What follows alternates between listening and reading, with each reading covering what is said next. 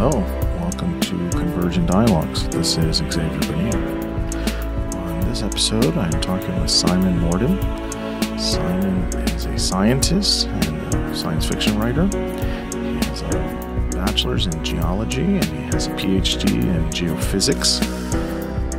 He has spent a large part of his career writing novels. He's written 10 novels and a few novellas. And as he says in the beginning of the conversation, he's recently gone back to writing more about actual science, nonfiction, instead of just only writing his fiction books, which have been very well received. He is the author of the latest book, The Red Planet, A Natural History of Mars, and that is what we talk about in this conversation. We start the conversation by talking about what is the current data we have on Mars. How do we know these things? Talk about the origins of the universe and how Mars formed.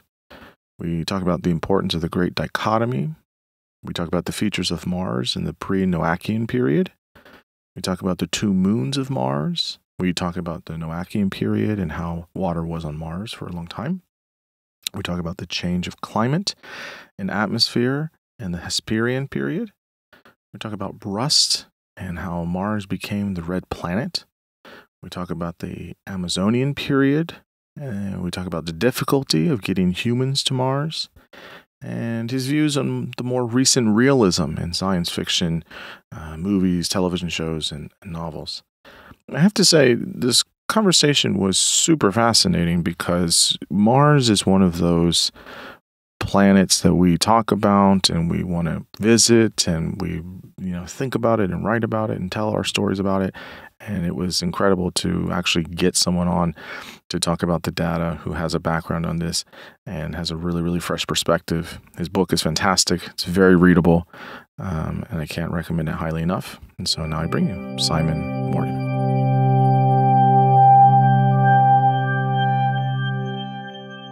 I am here with Simon Morden. Simon, thank you so much for coming on the podcast. I'm really excited to talk to you about a topic I don't talk about that much, and so I'm really, really interested to talk to you and hear everything that you have to say. So before we get into it, just tell listeners who you are and what you do.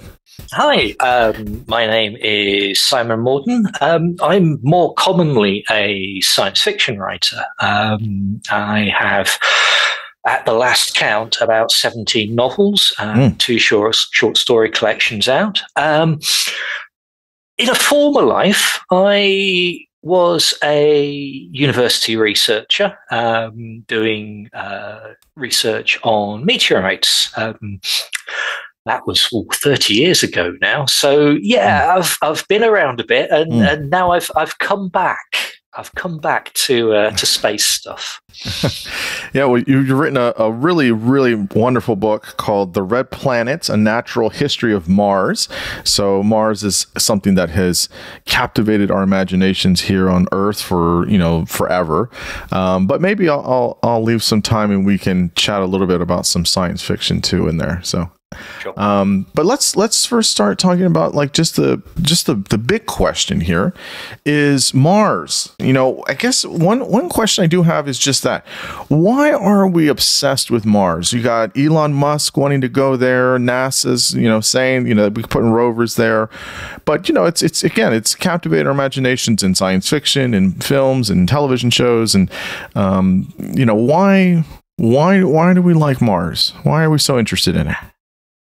Well, I mean, a lot of it started simply in prehistory. You look up at the night sky and there are all these white points of light, and Mars is the only one that is identifiably a different color. So we impute a lot of meaning into that. So, Mars is the war god in Babylonian, and Akkadian, and Greek and Roman history. So we've always given it special meaning. And we've known it's been a planet since prehistory. The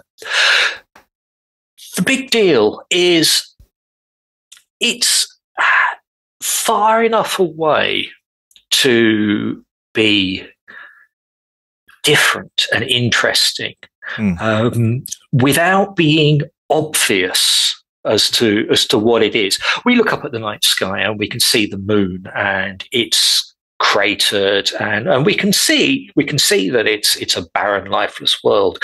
But Mars is far enough away that we can look at it and we can project our dreams onto it. Whatever, if it's Edgar Rice Burroughs or H.G. Wells, we can literally project our hopes and fears onto a different stage. And I think that's a big part of it.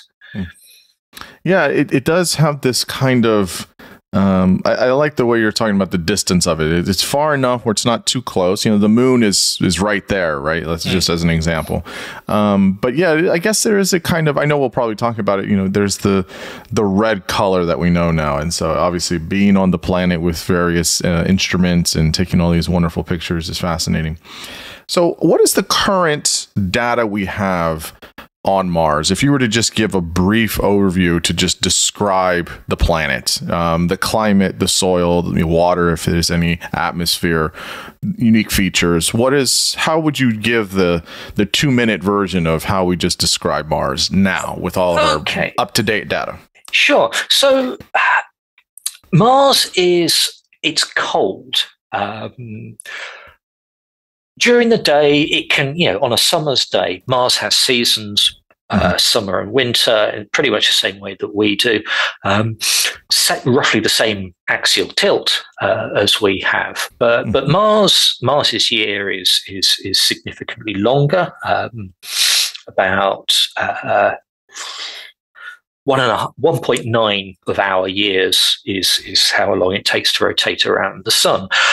So summer and winter, a nice balmy summer day, we can get up to 25 degrees centigrade. We're looking at early 70 Fahrenheit. But because Mars really doesn't have that much of an atmosphere, atmospheric pressure at sea level on Earth is about 1,000 millibars.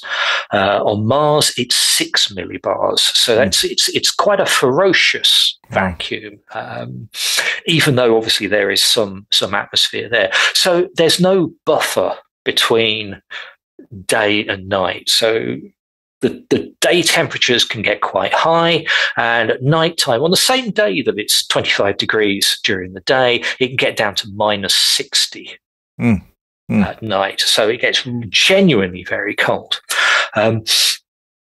So we've got very little atmosphere, but what atmosphere there is, the sky is blue because of atmospheric scattering of the light. Mars has clouds on occasions. Rare, but they're definitely there. More common in winter than they are in summer. Mars has frost at the just before dawn, where it's cold enough. Then whatever gas vapors are in the air, be it carbon dioxide or water vapor, they will freeze out and they will form frost, which then burns off as a very brief mist. There is absolutely nothing on Mars that even you go to a desert even, and this is one of the big things that is a real difference. Is you go to a desert and you'll see the odd scrubby bush. You will see some insects and things rolling around. There is absolutely nothing there. There is absolutely nothing. The place is barren as a newly formed volcanic island. It's just and there is a terrible beauty about that barrenness. We see the pictures from the rovers come along, and it could be Earth, but we know it's not.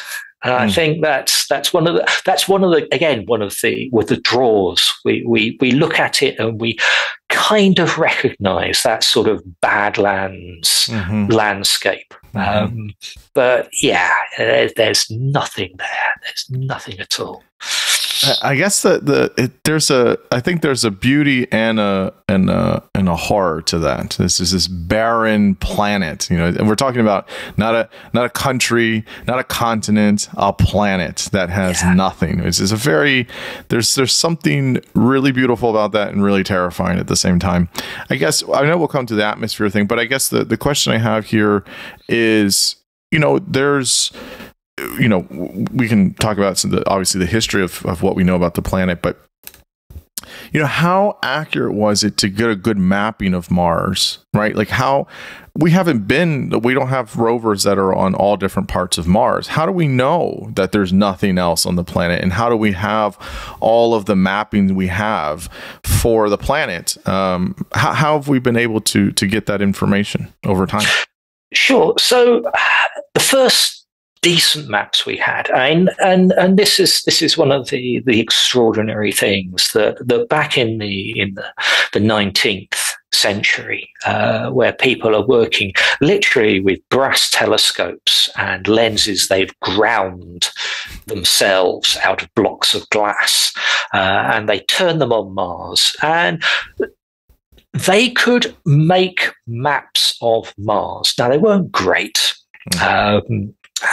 But they could tell that there was a North Pole that was brighter and a South Pole that was brighter, and they could detect the colours and the variation of the colours in between.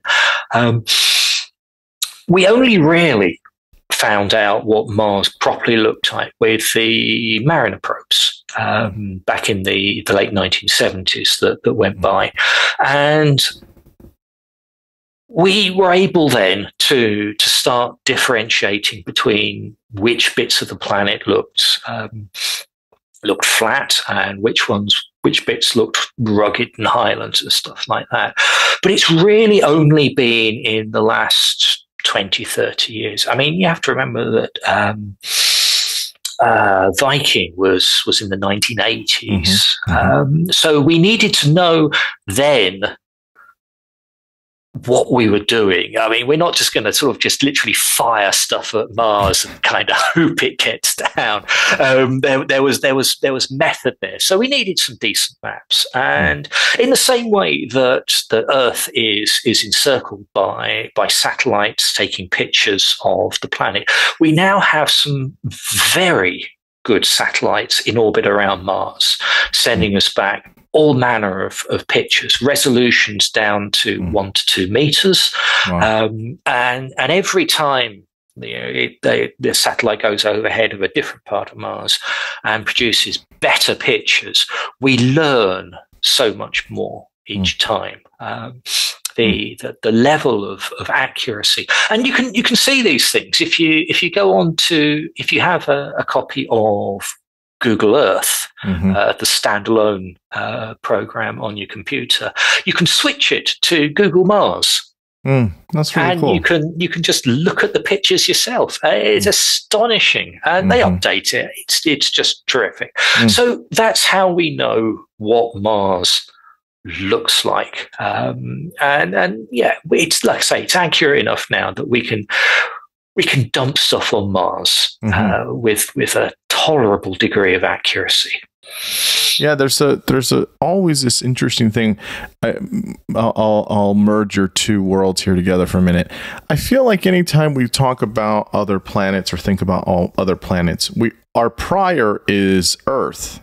So we're always comparing it to Earth. Right? Oh, sure. You see this in science fiction novels all the time. It's always, well, they have a language, and they have different languages, or how they communicate, or something with their sentient beings on another planet or something. And it might not be that way, or it might be very different. And so, there's no oceans at the moment on Mars, and there should be, because that's how Earth is, or whatever.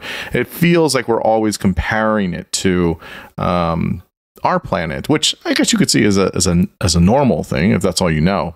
But it is interesting to think that there's, hundreds and thousands of planets, in the universe, and they're all going to be a little bit different. But I kind of, to the point you said earlier, was it looks sort of like Earth, right? You see the, kind of a desert or red rocks, like in maybe Utah in the United States, or, you see mountains or things like that, or craters, if you will. But there's these things where it's like, oh, that kind of sort of looks like Earth, but it's not Earth, right? Yeah. Which is very interesting.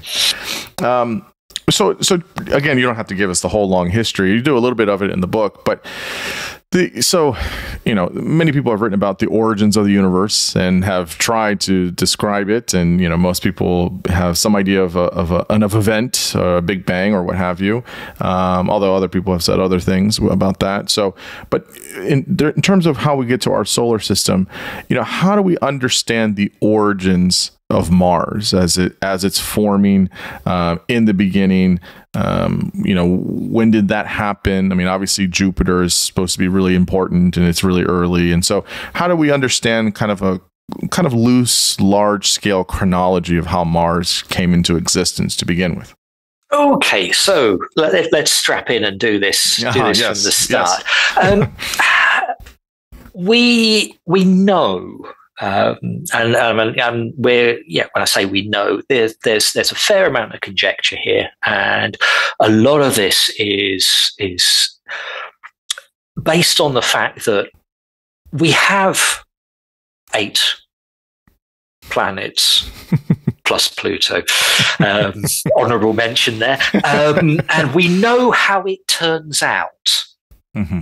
So whatever model of planetary formation we come up with, we know what the end result has to be. So any model that we have that doesn't come up with the planets of the right size in the right order, we're just going to have to reject that. So it does narrow things down a bit. So this is roughly what we think's happened in the past. So somewhere 100, 200,000 years before the solar system really came to life, you've got a huge, and we're talking light years across, dust cloud that is between the arms of 2 of the arms of the Milky Way. So it's literally in dead space, nothing there. And a nearby supernova,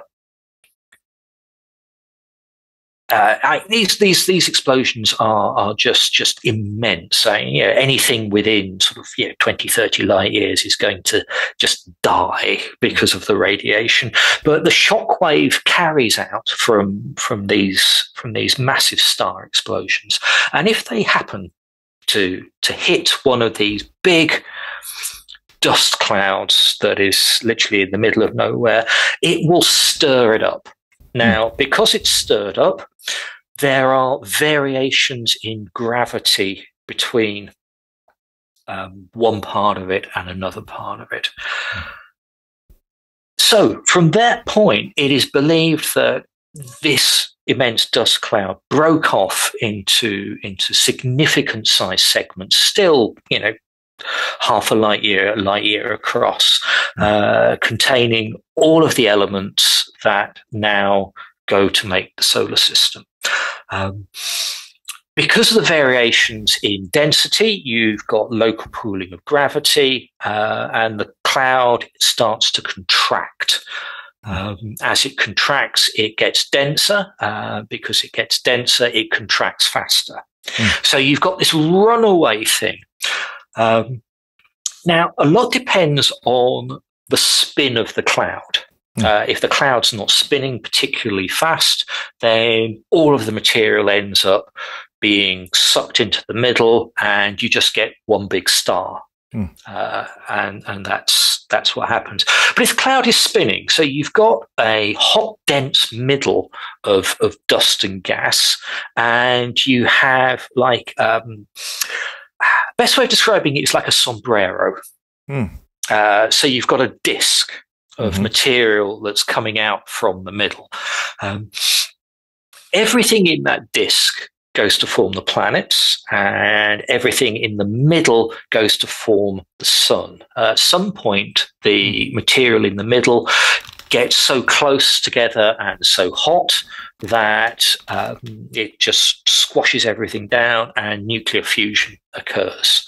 But what's happening in the brim of the hat at this point is that you have localized points of extra dense gravity. And these are going to be not the planets themselves, but the protoplanets. And we can be talking up to sort of thousands of protoplanets. The dust grains stick together.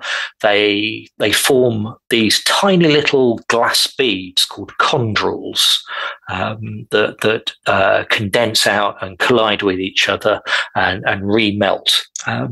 And through various stages, these chondrules become bigger agglomerations of material. We're talking things that are meters across, and then tens of meters, then kilometers, then hundreds of kilometers across. And they will go around. Initially, when they hit each other, they will break up. But if they get large enough, you start to see they will start, they will hit each other, and then the debris will accumulate. So you've got something that's now is twice as big. And it's a gradual winnowing of this, so that you've got all these protoplanets, and then slowly, I mean, I say slowly, we're talking 100,000 years here, these things will start fining out into a few large bodies. And that's where we get our planets from. Now, we don't know the order here necessarily, but I guess when we talk about Mars, where do we think Mars comes on the scene here? Were there other planets at some form maybe already there, or not quite, or we just don't know? Or is it a later planet, earlier? What do we think? Well, so far, all the data we have indicates that Mars formed quite early on, and it was.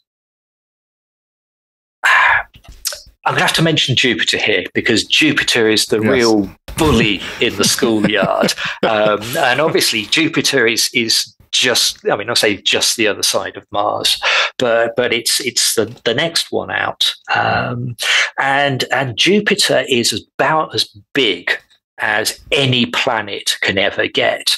If Jupiter had more mass, it would be physically smaller in size, because that mass would mean that everything would be much more dense, and it would start to contract. So Jupiter's huge. So Jupiter hoovered up most of the mass of the solar system. It is that big. So you've got Jupiter, you've got Saturn beyond it, and then Uranus and Neptune beyond that. So they're the big gas giants, and you've got these relatively little terrestrial planets on the inside. But because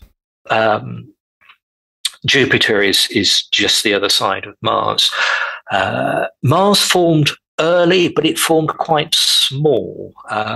We look at Mars and we think, it's a bit like Earth, but Mars is 1/10 of the mass of Earth. So it's not very big in comparison. And it's about half the diameter. So it's a much smaller planet than either Earth or Venus into it. So if Mars formed early doors, then it is quite likely because of the effect of Jupiter, that there were very few other large planetary bodies hanging around in roughly the same orbit. When I say large, we're talking, of equal size or half the size or something like that. Whereas for Earth, again, as far as one of the best theories for lunar formation is that Earth got a real smack from something that was literally Mars-sized, which was in the same orbit as Earth early on. So Mars was pretty much early. Well, and in these early days, as it was formed as a planet, what can we say about the very beginning? So Mars is a planet now. What are the early days like? You said that it never had massive impacts like other planets. How could this be? And what about the core and or crust of Mars? What is that potentially like? Okay, so one of the most bizarre things about Mars is because it formed further away from the sun. It got a bigger share of the volatile gases and things like water ice, carbon dioxide than Earth did, which meant that early Mars had an atmosphere that was 2 to 3 planetary radiuses larger than the actual planet itself. So I mean, Earth's atmosphere at the moment, I mean, we can reasonably say it's about 100 kilometers up from ground level to the top of the atmosphere.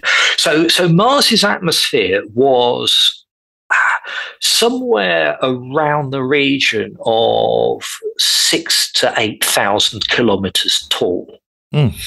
And the surface pressure at that point would have been 200 to 300 atmospheres. So we're talking absolutely crushing pressure, ridiculous temperatures. We're talking 700-800 degrees, bit much like the surface of Venus is at the moment, and the atmosphere would have been incandescent, even though it consisted broadly of steam and carbon dioxide. Obviously too hot to rain, and the surface of Mars, the crust, would have been belching out all of this gas from the inside of Mars through huge gashes in the surface. It would have been a terrible place, genuinely awful. This is a very, very violent planet. Oh, ghastly! Yes. You talk about the Hellas crater? Yes. And the Great Dichotomy. Tell us, what is this Great Dichotomy? Okay, so if you look at a picture of Mars, one of the things that you can tell straight off is that the top half of Mars is relatively dull and featureless. The bottom half of Mars is much more heavily cratered. And we saw that and we thought, well, that's interesting, and we called it the Great Dichotomy because literally half of the planet is one and half the planet is the other. But we didn't realize just how significant this was until we started measuring how high Mars was. We knew that the volcanoes were tall and the bottom of craters were deep, but it turns out that the top half of Mars, the northern hemisphere, is around 4 to 5 kilometers. It's about 3 miles lower than the southern half of Mars. Wow. So it's like you've got two unequal sized balls and you've just stuck them together. And so the top half of Mars is lower than the bottom half of Mars. So we need an explanation for this. And the whole thing is really odd because we don't see this anywhere else. Now we have two theories. One is the impact theory, and this obviously this now completely denies my previous discussion about no huge impact. So this is not my favourite story, but I'm giving it to you anyway. So Mars in its orbit, it didn't have any of the big planet crushing impacts that say Earth had, that would completely remelt the surface and remake the surface of Earth when it collided with the Mars-sized impactor very early on. But the great dichotomy could well have been formed by an oblique shunt, I suppose, a low velocity shunt with a protoplanetary body that was left over from the formation of the solar system. So it basically gouged out a whole stack of material from the top half of Mars and literally dumped it on the bottom half of Mars. I don't find that, obviously, if you roll the dice often enough, you will end up with that scenario. And obviously, we have to try and explain the great dichotomy somehow. But my preferred argument is to do with the way that the core and the mantle underneath interact. So you've got an iron core at the center of Mars, and it's belching out a lot of heat. In the same way that Earth's core does. And the mantle rock, which is everything between the metallic core and the rocky crust, is also rock, but it's under such high pressure and temperature that it flows like wax flows, if you can imagine that, or pitch. If you have extra high temperatures, which I know they've had out in California recently, the top of the road will start to melt and it will deform, and that's the kind of speed of movement of rock that we're talking about here. So heat has to get from the core to the surface, and the mantle starts to flow in these huge gyres of rock. And on Earth, we have several of these risings and fallings of mantle rock, and that's where we get our plate tectonics from. They push the crust around, they break it, and they make it collide. Because of Mars's size and where it formed in the solar system, it's a theory that Mars didn't have lots of these mantle plumes, these hot geysers of rock coming up from the core. It had one. So wherever it started and wherever it was pointed, it was basically just pushing against the underside of the crust in one place. And because it was pushing in one place, the crust starts to move away from it in like a concentric circle. Just keep on moving.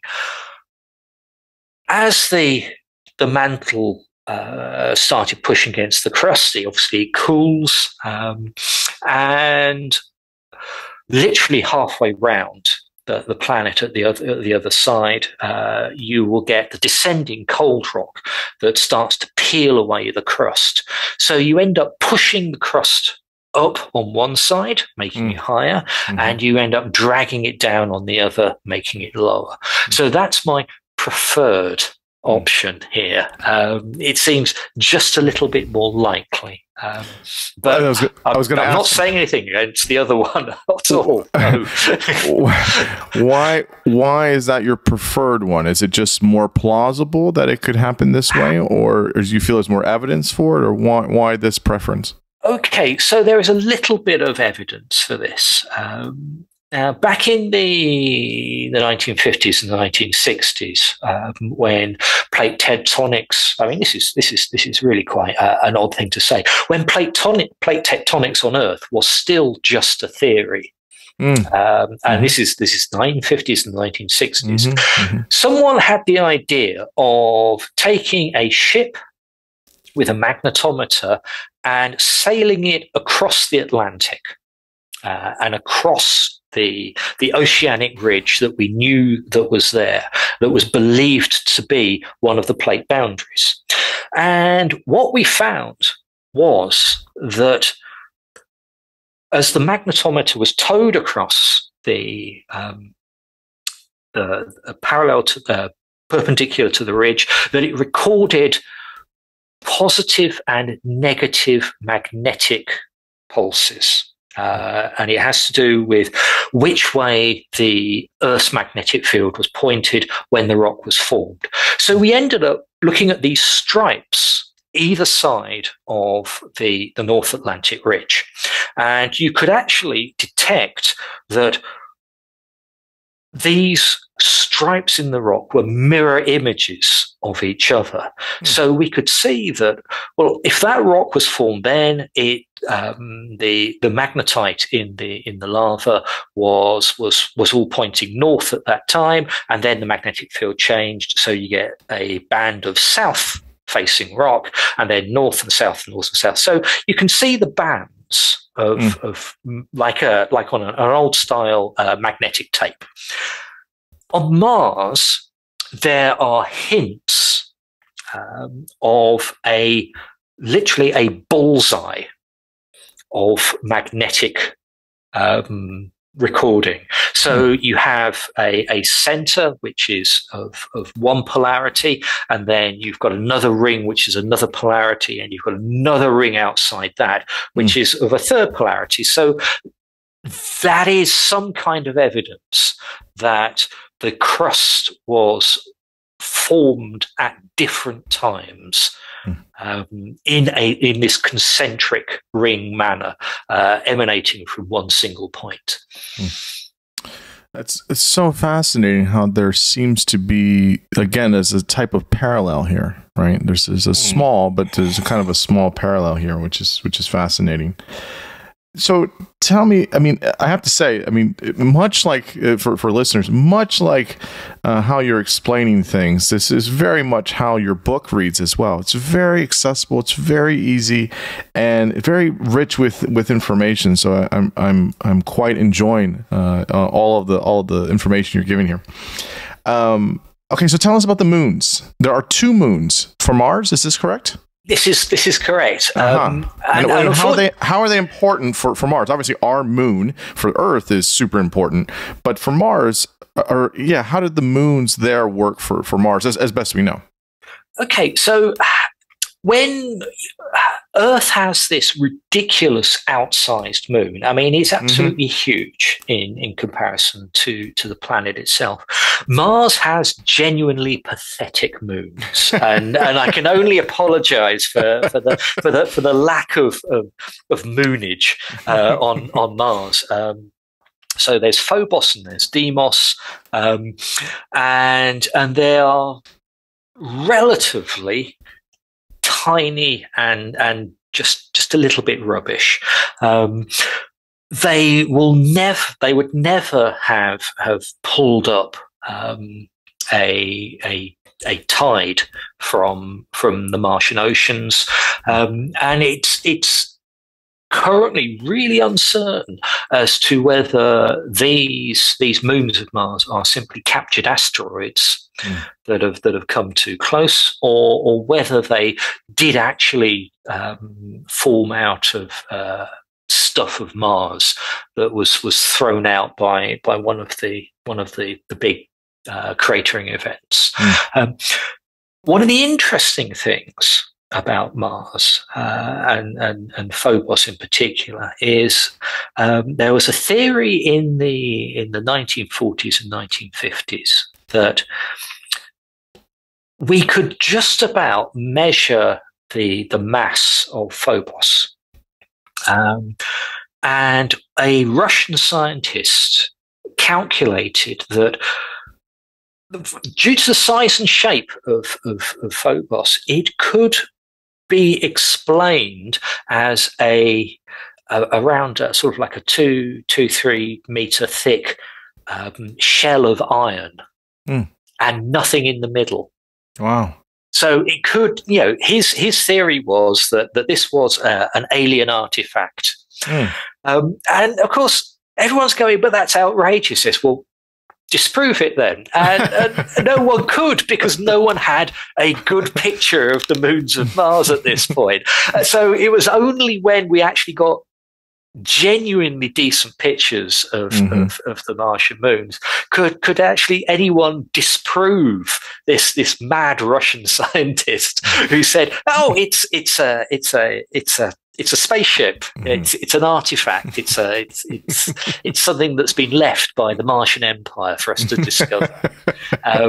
But yeah, it's not. Unfortunately, that would have been cool. But yeah, it's not. It's very funny. I'm sure we'll come back to the moons, but you in this part of the book, it's the back half of the book. You walk us through 4 billion years of history, right? So this is all basically the precursor introductory stuff. So you start us in the Noachian period, which is 4.1. Noachian. Noachian, to 3.7 billion years, and then we get to the Hesperian. Am I saying this right? That's right. Yeah. And then the Amazonian. Yeah. And then then we get to kind of present day. Yeah. So these are kind of the three major periods, and so talk us through the first one, which covers a good chunk of time. Again, 4.1 to 3.7 billion years. Just tell us about this period. Obviously, the great dichotomy leads into this period. This is how you describe it. But just give us the overview of this period. Okay, so everything that happened before the Noachian is known as the pre-Noachian, as is in a genuine effort to not make it sound attractive at all. We know very little about the pre-Noachian. The defining moment of the Noachian period is the formation of the Hellas crater, which is an absolutely huge crater on the southern hemisphere of Mars. It basically blew a hole that was somewhere around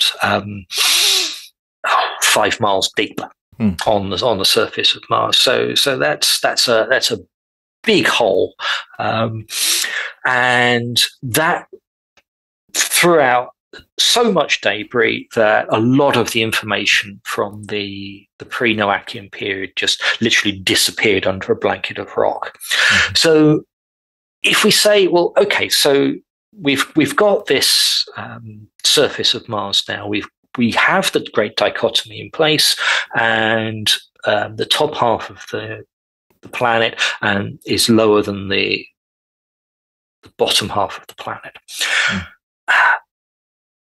Really odd things start to happen at this point, because the atmosphere, and we talked about that earlier, this ridiculous sized atmosphere. Now, Mars is far too small to keep that atmosphere. And also, as far as we know, Mars doesn't have a magnetic field now. So at some point in the pre-Noachian, the magnetic field failed, and our magnetic field is basically what keeps our atmosphere from being stripped away by the sun. All the particles from the sun constantly bombarding the top of the atmosphere, stripping away molecules, just pushing them out into space. So this huge atmosphere that was 200 to 300 bars and thousands of kilometers out into space contracted to something that was much more amenable to temperature and pressure. So we're talking about something that's probably 2 to 3 atmospheres at this point, and the surface temperature fell to something that was, well within the bounds of liquid water. Now, if you remember that the top half of Mars is lower than the bottom half of Mars at this point, we end up with, when it rains, all the water is going to flow north. It's gonna fall on the southern highlands, and it's gonna make rivers, and it's going to all pour into this northern basin. And if you imagine looking at the planet, there's a coastline. There's a coastline which is defined by both the dichotomy itself, and the craters that are overlapping across it. So there are these huge crescent-shaped bays cut into the dichotomy itself, and the whole northern part of Mars is miles deep in water. You can literally sail from one side of Mars across the pole. No ice at this time; it's all far too warm. To the other. Now, you will have erosion in the same way that you have a flash flood in the Badlands, in the deserts, and all of the loose debris gets washed into the northern basin. That eventually is why the northern half of Mars looks flat and uninteresting. It's because you've got 1 billion years worth of sediment that is collected in this ocean basin. Still no free oxygen. There, as far as we know, there has never been anything other than a carbon dioxide and water vapor atmosphere of Mars. So no oxygen. You will always need your spacesuit. But for this period of Mars, this Noachian period of Mars, the conditions were almost Earth-like if you compare it with Earth as it was at the same time. Very much a parallel. Earth, no oxygen atmosphere. It had oceans. It had a carbon dioxide and water vapor atmosphere. Earth was slightly different in that there was a lot of nitrogen involved as well to buffer that atmosphere. But for Mars, it was pretty much all carbon dioxide and water vapor. But yeah, you would have had clouds, you would have had storms, you would have had rain. Probably in the very southern highlands, you would have had snow, and it would have been really quite a strange period to be in.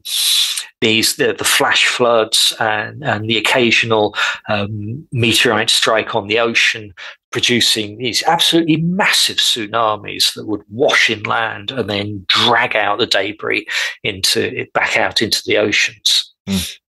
Yeah, it's interesting. I've read a handful of books on the history of our planet Earth, and when you get to certain periods, further back in time, we wouldn't recognize Earth as we know it today. I mean, it was so dramatically different in many ways. I mean, obviously there's some things that stay constant, but there's so many things that are very different.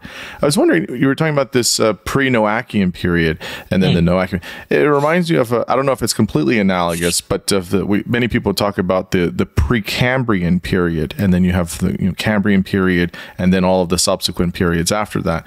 So I don't know if there's this kind of like a pre and post, right? Geologists talk about all the time about, oh, this is Precambrian. Yeah. And we're learning more about this, but it's very fuzzy. It's hard to really get it as much as we know about more closer periods for the Earth.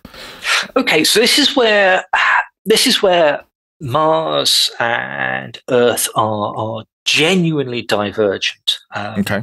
Because Earth has the process of plate tectonics, the crust is, for the very, very great part, incredibly young. So when we talk about the Cambrian, we're talking about things that are really old rocks. And these really old rocks are 600 million years old. Mars never had working plate tectonics, which means that the crust which underlays all of the subsequent activity is 4.5 billion years old. So Mars carries all of its scars, even in the supposedly uninteresting northern basins. If you look carefully, you can see circular depressions and the very edges of a hint of a crater wall that are 100, 500 miles across. These big impact basins, and we just don't get that on Earth. We recycle our crust every few 100 million years or so. But Mars never did. So the surface of Mars, especially in the southern hemisphere, is ancient. Wow. The oldest places on Earth are things called cratons, normally found in the middle of the tectonic plates. So there's some in places like Greenland, where our oldest rocks are 3 and a bit billion years old. Most of the surface of Mars is 4.5 billion years old. Wow. It's that stark a difference. It's genuinely a real stark and startling fact that the surface of Mars is as we would have seen it almost back in the day. I never knew that. That's quite spectacular. I mean, that's a lot to take in.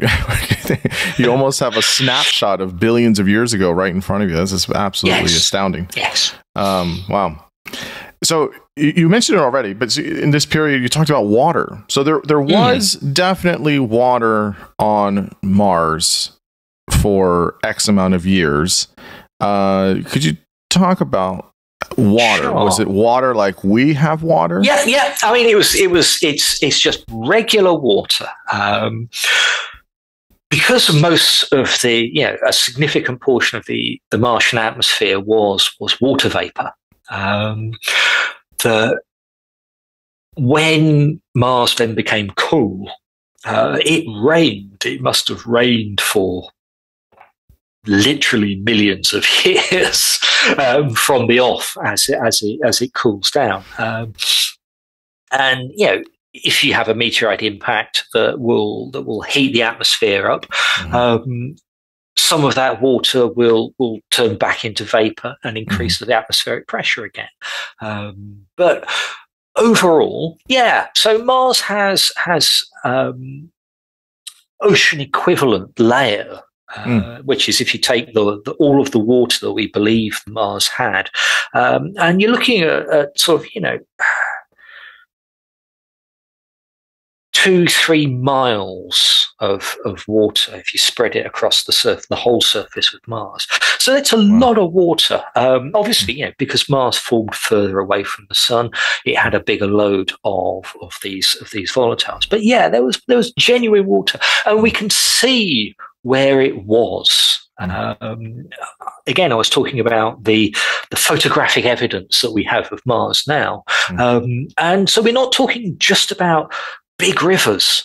Oceans. We're talking about oceans. We're talking about rivers that we can actually see that fed this ocean.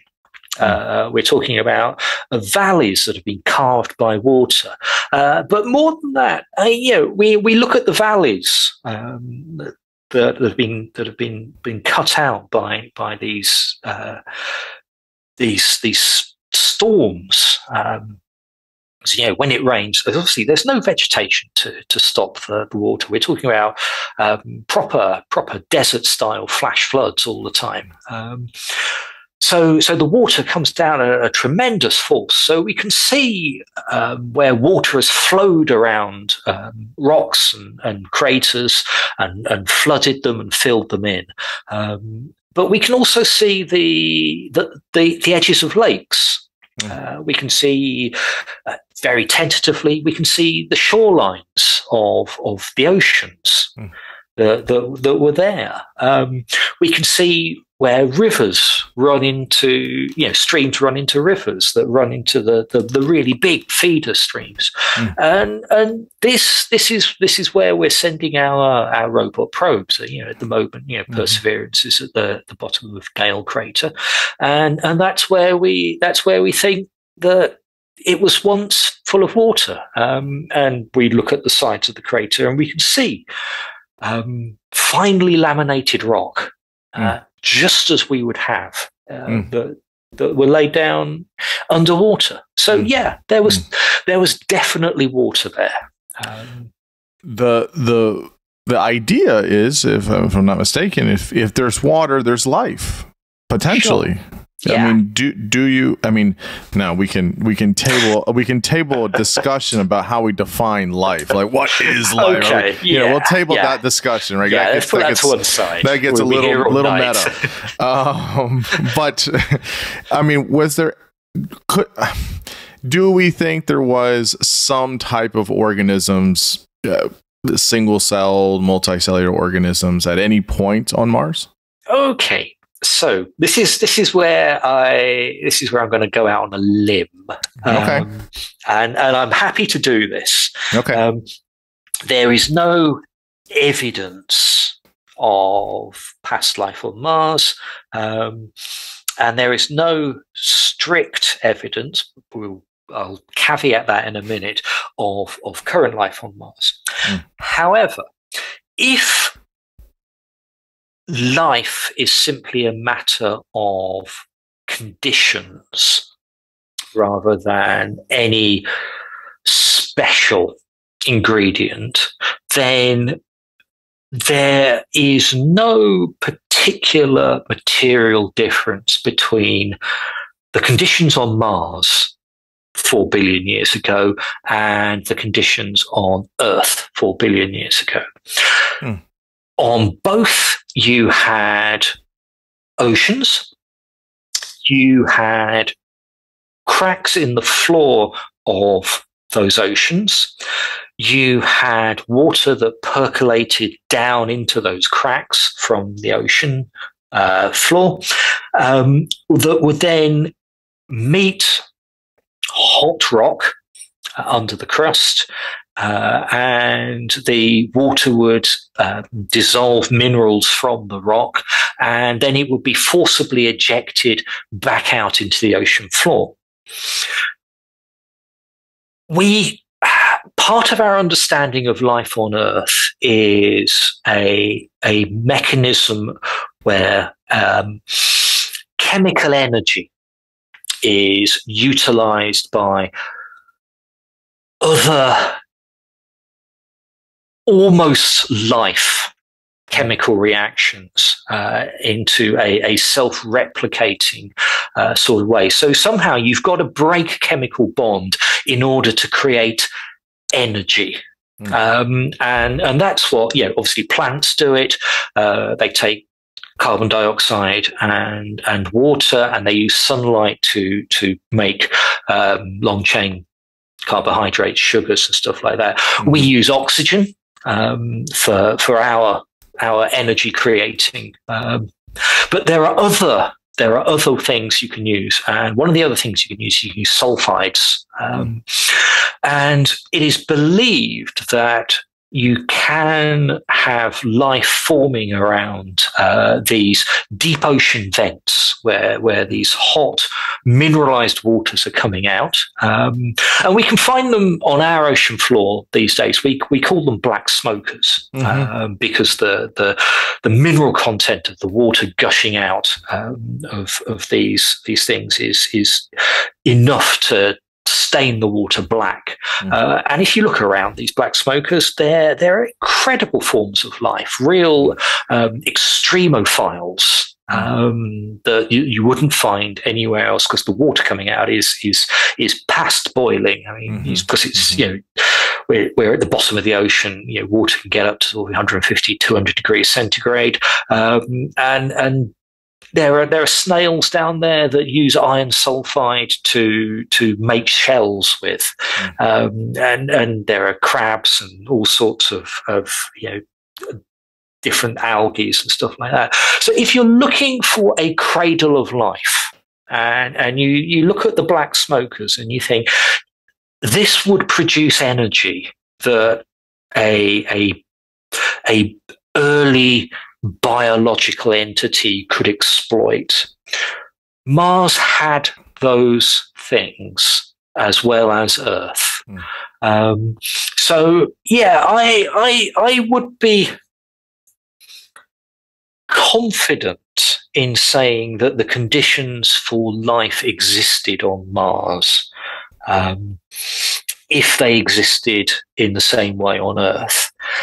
That is obviously one step towards life. And I would like to think that there was, because that would make some sort of sense. Yeah. From how we understand life and how we understand evolution, at least here on Earth, the idea is that if it's possible to happen on Earth, well, if you have similar conditions on another planet, then in theory, it should be potentially there as well. Sure. Whether it fully explodes or, because, obviously we've had a handful of extinctions on the planet, and there's just like basically a start and reset kind of thing that happens on the planet with life. So, or almost, not entirely, but that would kind of track then, I guess, with another planet. Although, granted, there's different conditions. But I get the logic of, if there's the similar conditions, in theory, you would suspect some of that. You then move on to the Hesperian. This is correct? Hesperian period, and this is 3.7 to 3 billion years. And so this period you talk about, this is the radical change of climate and the atmosphere of Mars. It was volcanic rock for a third of it, and you talk about the various volcanoes that are there. So maybe just tell us about this period, and then I believe in this period is where we understand rust, and then this is where we start to get the coloring of the planet here. Yeah. So So the whole of the Noachian was relatively benign, relatively stable. Yeah, the atmosphere was still being thinned, but you still had plenty of water on the surface of Mars. So very much, one day is very much like the next. Now, the start of the Hesperian, again, this is not marked by anything specific, but it's believed to be around 3.7 billion years ago, and this is where we start to get to talk about volcanism on Mars. We're not exactly certain how it started, but there was certainly the opportunity for it to do so, and we know that it certainly happened, and it was extraordinarily persistent. So Tharsis. Now, the Tharsis bulge, the Tharsis province, whatever you want to call it, is this big, what we call igneous province. And when I say big, it's literally a third of the planet surface. It's a vast lump of volcanic rock that has spewed out of the side of Mars, and it's unbalanced the planet. It has grown to enormous heights, and this is even without the volcano itself. So you're looking about a persistent, if not continuous, volcanic eruption across the surface of Mars for billions of years, which is an extraordinary length of time, because obviously, our volcanoes on Earth are very dependent on the plate tectonics that drive it. Volcanoes don't last, they last sort of 10,000 years tops. So if you look at the shield volcanoes of Hawaii, we know that there is a hotspot of magma that's underneath the Hawaiian Islands, but the Pacific plate is being dragged across the top of it, and the volcanoes eventually lose touch with that hotspot. So you end up with a dead volcano further down the chain and a new volcano forming over the hotspot. That didn't happen on Mars. You have one hotspot, and it literally took over a third of the planet. We also know from our experience on Earth that one big volcanic eruption can change the climate significantly for a short period of time. This has happened back in prehistory, and in the Middle Ages. We struggle to explain, why did this sort of 10, 20-year period back in the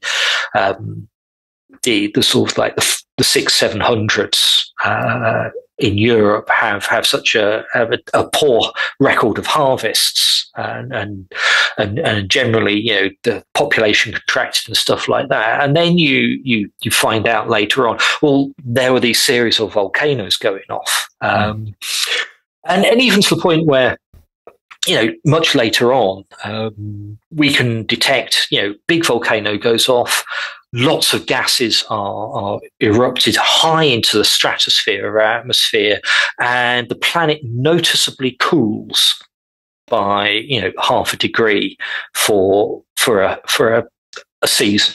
Now, this is what we believe happened on Mars, but it's not a question of, well, these gases just like sort of came and they went, and they came and they went.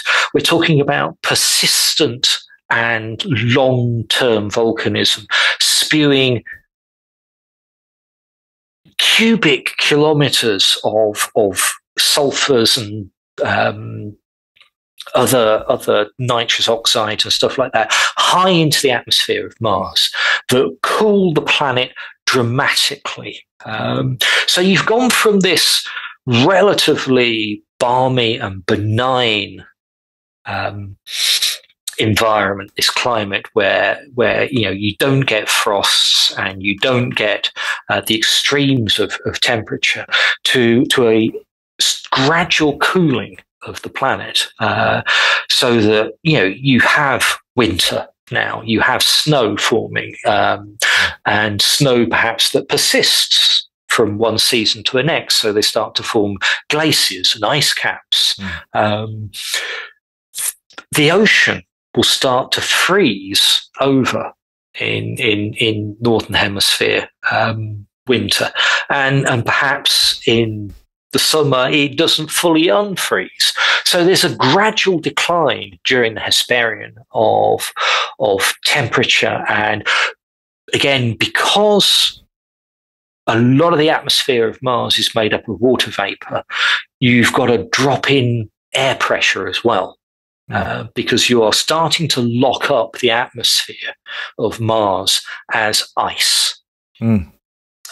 So the lower the air pressure, the colder it gets. The colder it gets, the lower the air pressure. It's a positive feedback cycle that will result in the atmosphere freezing out.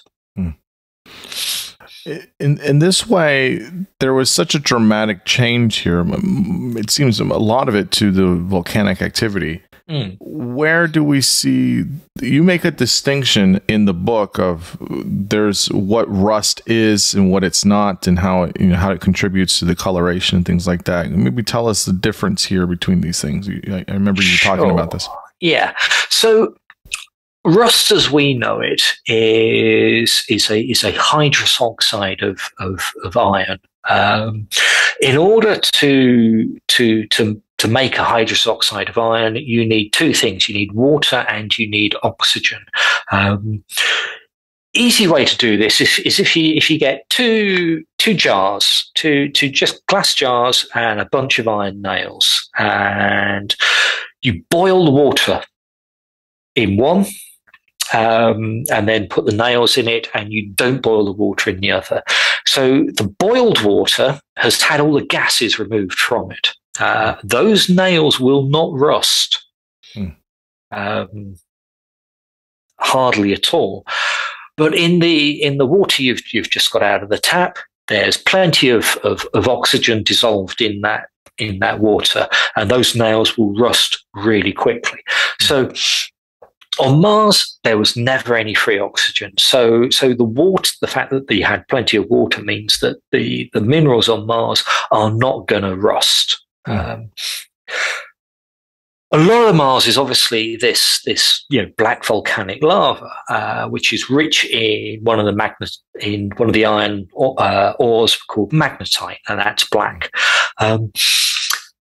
Mars gets its red color from hematite, which is another iron ore that has more oxygens in it than magnetite does. And for absolutely ages, there was this real confusion about, well, we know that the red dust is hematite, and we know that Mars has lots of magnetite, but how, in the absence of water, do we get one from the other? It turns out that all you need is you need to shake the magnetite for a billion years in an atmosphere. So you've got little magnetite grains, and you blow it in the wind for millions of years, and you will start to basically knock oxygen atoms around in the magnetite, and you'll spontaneously form hematite. It was a very dramatic and simple experiment, but you get a jar of magnetite and you just shake it for a few months, you will start to get hematite forming. Genuinely startling, but that's how we ended up with the red planet. It's interesting because there was a time where Mars was not red. Sounds like what you're saying. Mars would have been black. That's so interesting. If you go to Hawaii, and you've got the lavas there, the beaches are black because of the magnetite, and that's how Mars would have looked. It would have just been black. Is it the same in Iceland? They have the black sand. Sure. That's exactly right. And that's the way it goes. So that's the unoxidized and broken up lava flows, and that's what we would have seen. Yeah, when I was in Iceland and the black sand beaches and stuff, it was a strange experience at first because you're just stepping in black earth.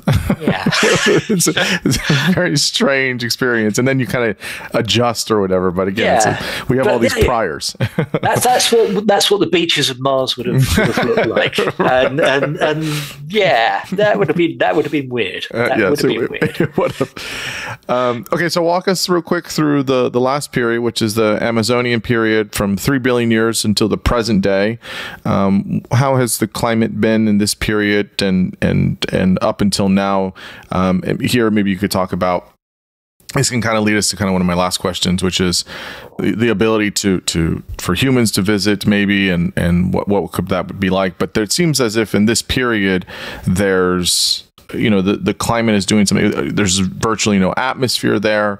All of these different things. So kind of, get us from where that starts until present day and some of the particular features.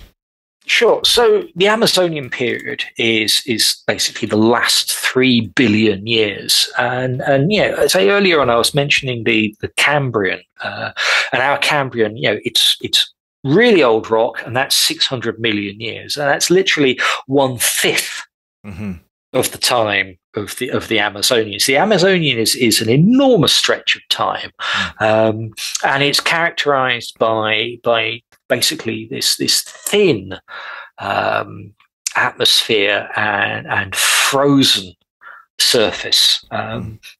When we talk about permafrost, we talk about the permafrost in Alaska and northern Canada, parts of Siberia. It's meters deep. On Mars, the permafrost is a mile deep. It's so cold, and that cold has really penetrated deep into the crust. One of the odd things about Mars is that, because it hasn't got this ridiculously outsized moon that we do, Mars wobbles all over the shop. We're used to our summers and our winters. We have an axial tilt on the planet of about 23 degrees. Mars's axial tilt varies from 0, that's straight up and down, no seasons, to possibly 60 degrees over. So we're talking extremes of summer and winter here, so that the poles actually get more sunlight than the equator does through a year. And this system cannot be predicted. People have looked back in the past and said, well, if Mars had this obliquity of 60 degrees in the past, what would its climate have been like? But the whole system is chaotic. There is no predicting how Mars will suddenly flip over or flip back. So there are periods on Mars where you have no ice at the poles. So the ice caps that we see now simply wouldn't exist. But you would have glaciers on the equator. And in those periods of high obliquity, you are much more likely to have free water on the surface of Mars. So throughout the Amazonian, you have had periods where the glaciers have marched south and then marched back north again, and the ice caps have melted. The air pressure has increased enough for free water to form on the surface of the planet. And just show how close we are now to free water on the surface of the planet Mars. When the Phoenix probe landed, it was about 73 degrees north, quite close to the North Pole. And it was predicted that there would be ice, 30 centimeters down or so. And yet when the probe landed, it's the rockets that helped it land blew away the dust, and there was literally ice just under the surface. And throughout its operational period of one Martian summer, it was measuring the atmosphere and the temperature all the time. And there were points during that time when it would snow. You would actually get clouds forming, and it would snow on the surface of Mars. And it would only take, at that point, a rise in temperature of a few degrees for it to have actually fallen as rain. So it's very close.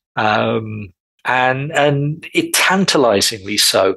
And we just seem to have turned up and turned our telescopes to Mars during one of the periods during the Amazonian where there is no free water on the surface of Mars, where a lot of it is locked up as ice in the north and the south poles, and in the permafrost, the deep permafrost, which is in the northern hemisphere, especially.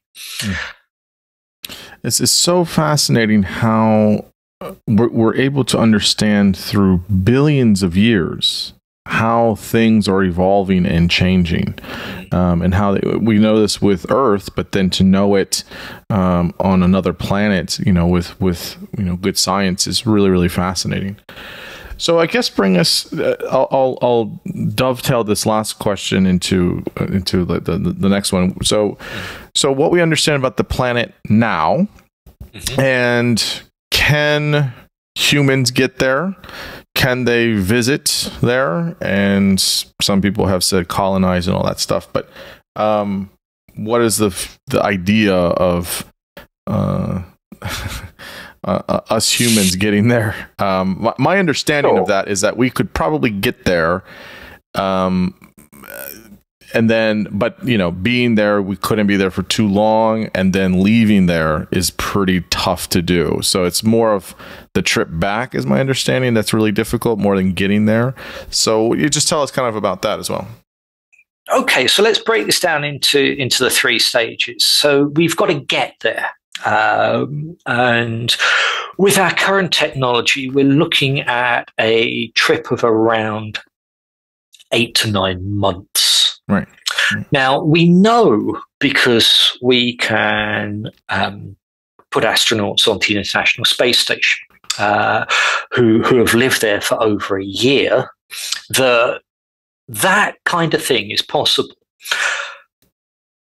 We have to resupply, obviously, and on a trip to Mars, we would probably have to take everything that we needed with us, certainly for the first time.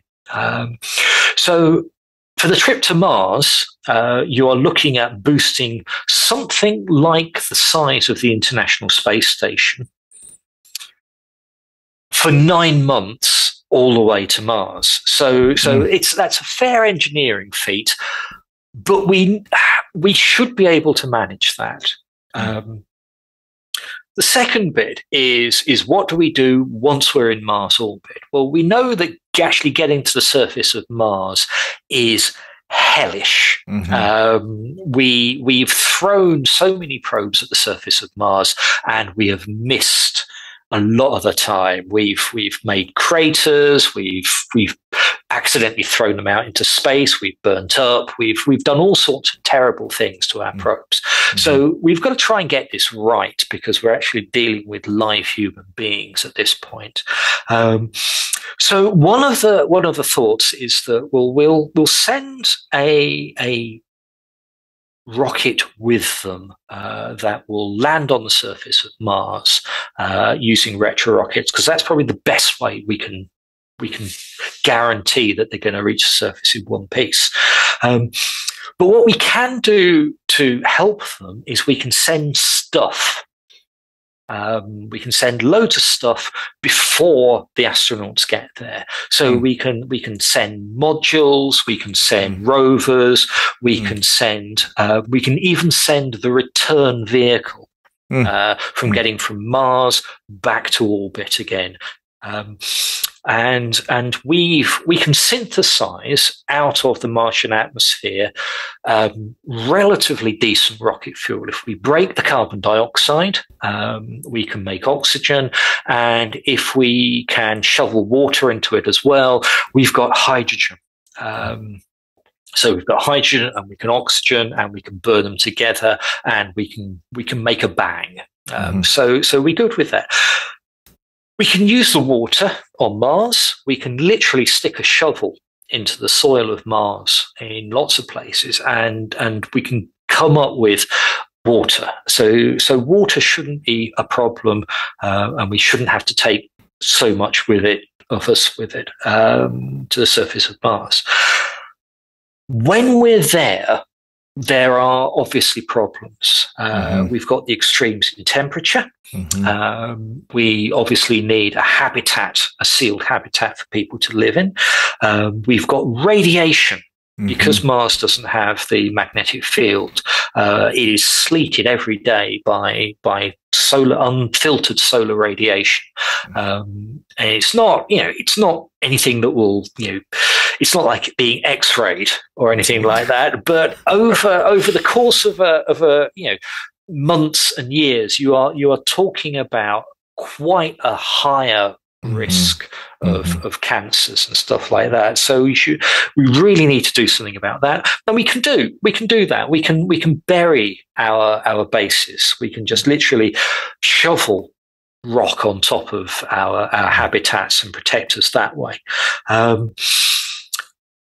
We need to protect ourselves from the dust. The red dust that we were talking about. This is incredibly fine-grained. It works almost like nanoparticles.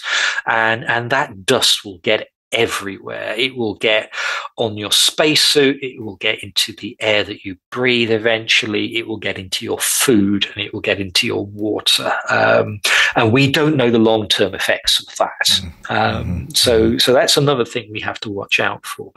But yeah, we can feasibly, if we throw enough money at it and enough resources, no particular reason why we cannot have a voyage to Mars down to the surface, which has already been seeded by our material, and make sure that we can get these people back into orbit, and then to the transfer ship back to Earth. How long would a crew of astronauts stay on Mars? Let's say everything goes well. We've got some stuff sent there. They land fine. Everything's good. How long feasibly would they be staying there? Is this a weekend kind of thing, or are they staying there for like 6 months and then coming back? I mean, how long would they be staying there? Well, if you consider that getting to the moon takes 3-4 days, and we spent less than maybe a day, maybe just over a day there, and then coming back. So you want to spend some time. If you spent 9 months traveling to get somewhere, you're not going to say, okay, yeah, we've stuck a flag in the ground, we've picked up some rocks, let's go home. Right. Yeah, you're going to, if we're sending people all that way, and it's going to take an 18 months travel time at a conservative estimate, that it's going to be good. You're going to want to spend a bit of time there. There's lots of science to do on the surface of Mars. One of the frustrating things about putting a rover on Mars is that the travel time for the instructions. Mars can be literally light minutes away. So you can sort of say, well, that's an interesting rock. We should move a bit closer to that. So you send the instruction over, and a few minutes later, the rover will acknowledge the fact that it's got the thing, and it will sort of drive a couple of feet closer and then stop and wait for the next instruction. People are autonomous. They can do their stuff, and they can say, well, that's an interesting rock. I'll pick that up and stick it in a bag. I'll drill through there. Hey, look at this thing over here. Isn't this interesting? They can cover much more of the surface and do much more of the science in real time. But the other things that the people can do are things like, well, one of the things we really want to do is we want to see how we can live on other planets. So we've got water, we've got dirt, and can we use that water and that dirt for growing plants in? Can we grow food? Shipping, 6 months worth of food across the solar system is a big ask, and you can't deny the morale booster of saying, yeah, I mean, we've got all these meals ready to eat and stuff like that, but hey, here's a lettuce and I grew it myself on the surface of Mars. So we've got a green salad, and most of it we've grown on Mars. Isn't that amazing? And so those are the sorts of experiments we'll be doing as well. We'll be seeing how we can grow plants. How we can live there, and yeah, that's the sort of tricky, difficult science. I'm not denying that you are at the far end of the longest supply chain in history. I mean, we think it's terrible when a boat gets stuck in the Suez Canal and gums up the system. You are 9 months from medicine. You are 9 months from surgery. You are 9 months from that one spare part that you need for your oxygen compressor. So we're going to have to plan all of this really carefully. Yeah, I mean, every time I've talked about this or read about it, it always just seems... I mean, in terms of risk, oh goodness. I mean, there's like 1,000 ways in which it can go wrong, and it's just one little thing, and it's very, very, it's a lot. But I think it will eventually be done. But definitely is a lot. I guess the last question I have for you is, a lot of, again, like I started the conversation, which was, a lot of people have, quite literally fantasized about Mars, and all these things. And more recently, there's been some really good, I think, or they're well done, I should say, stories. So obviously the big one is The Martian, which was a great book. I enjoyed that book. I thought the film was great, for more or less. For All Mankind, it was a slight spoiler, but the third season takes place on Mars. And then there have been other films and other shows and books and things like that. What do you think about these types of characterizations of Mars? I mean, I think The Martian got a lot of acclaim because of its accuracy. I think it was or more so than others. It was very much like, what could that realistically look like? And he's growing potatoes and, all these things. And, I mean, getting off the planet was was definitely, I think, science fiction, but it was very interesting, the idea. But yeah, I mean, what do you make of, again, the fascination, how much science fiction we have with films and shows and novels and with Mars more recently? I mean, there's a long history with that, but what do you make of it more recently, I guess? Sure. Well, I mean, a lot of the more recent science fiction has been very much a removal from the fantasy of Mars, from the Edgar Rice Burroughs, and even the Doctor Who Mars, the Ice Warriors and the Waters of Mars and stuff like that, have been very much now a almost like a survival trope of man against the elements sort of thing, and those films have always been popular. The Robinson Crusoes of this sort of genre. If you were abandoned on Mars, could you survive? And that was obviously the lead premise of The Martian. And I genuinely enjoyed it. I can spend my disbelief at the drop of a hat, which is very fortunate. It's only afterwards you think, okay, hang on a minute, that just doesn't quite work. But a lot of it, and especially the look of it. Oh yeah. Yeah, I mean, we've previously got sort of, the John Carter of Mars, the Barsoom of four-armed creatures and stuff like that. Very much the fantasy of Mars, but yeah, the actual look of Mars. I mean, I'm always reminded at this point that when they made 2001: A Space Oddity. Odyssey, they didn't know what the surface of the moon really looked like because no one had been there. So so the surface of the moon in Kubrick's movie is kind of like, but not really like the moon.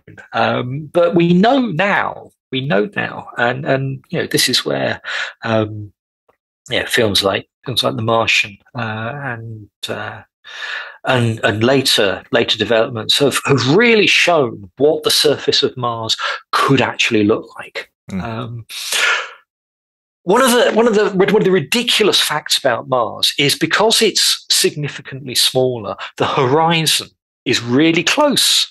And it's like it's the horizon is what 3-4 miles away on a flat landscape, and you look at it and you think, okay, that's a bit weird. So these vast sort of Martian landscapes that you would get, that's slightly out because what you would see is you would just see to the horizon, and it's sort of like 4 or 5 miles either way. So strange. It's a kind of backwards thing of how we do things here on Earth. Yeah, I'll leave you with one tidbit. This is a deep cut, so many people might not know this. So some people will, but so I enjoy science fiction and fantasy and things like that, novels, and I still read films. And I mean, my favorite movie is 2001: Space Odyssey. I love the 21st century version of that film, Interstellar, and so I enjoy science fiction and fantasy very much.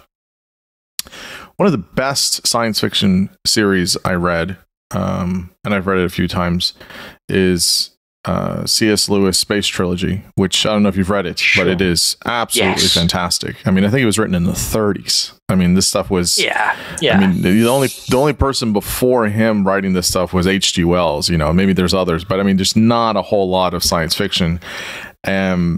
Those are some very, very compelling stories. And I won't spoil anything, but it does take place on other planets, obviously, and the whole thing. In some ways, I think that, I mean, obviously the Narnia series is great and everyone loves it, but you read the Space Trilogy and you think, you know what? In some ways, this might be a little bit better. I mean, it's definitely for adults. It's not for children. Yes, and you can see the kind of time machine rip off in the first book a little bit, but that's a fantastic space trilogy. The last fun question here: do you have any favorites? I mean, as someone that has written novels, but do you have any favorite science fiction stories that you've encountered? Sure. So I'm going to mention 3 here, and I'm going to give a big shout out to Dune.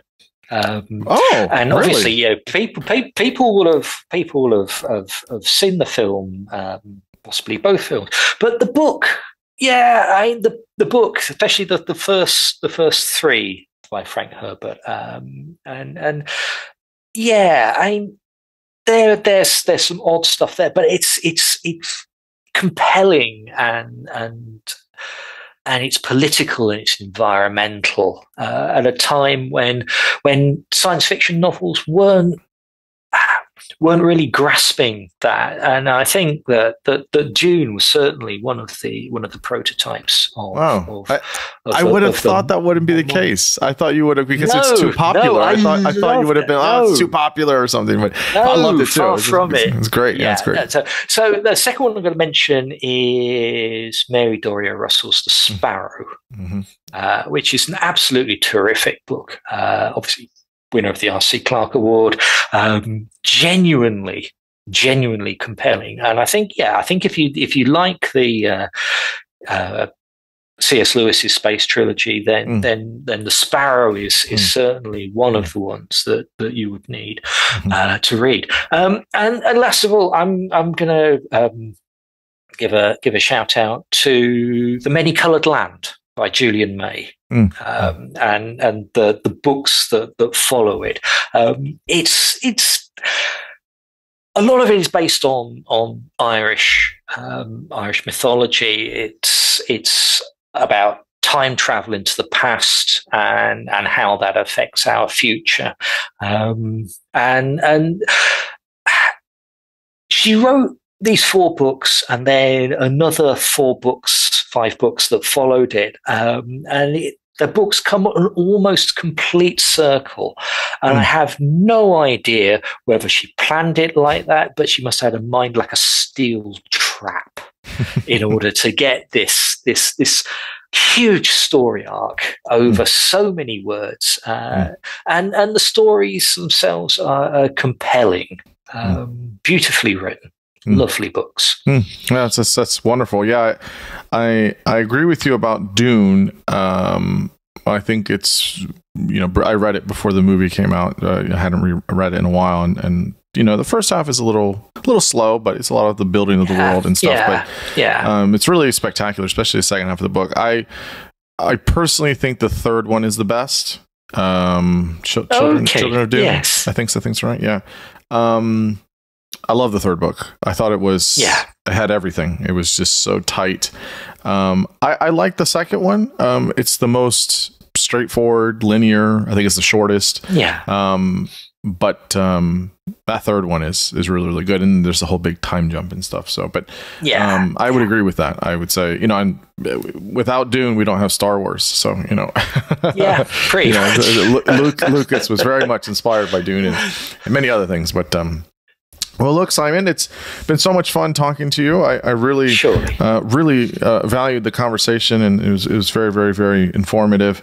The book is called The Red Planet, A Natural History of Mars. Where can people get the book, and where can people find you? Okay, so book in the US is published by Pegasus. In the UK, it's published by Elliott and Thompson. And if people want to find me on the interwebs, just literally Google my name. I am the first hit. Okay, there you go. So it's all good. Yeah. Yes, that's great. Well, look, this has been such a blast. I can't say enough thanks, and I really appreciate you coming on. This is fantastic. No problem at all. All right.